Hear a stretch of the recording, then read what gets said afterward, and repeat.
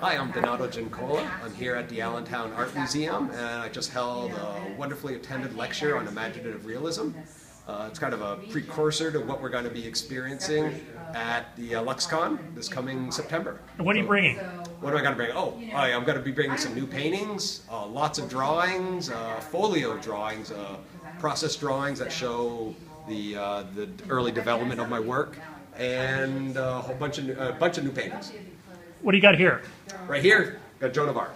This is my painting created for the Process DVD.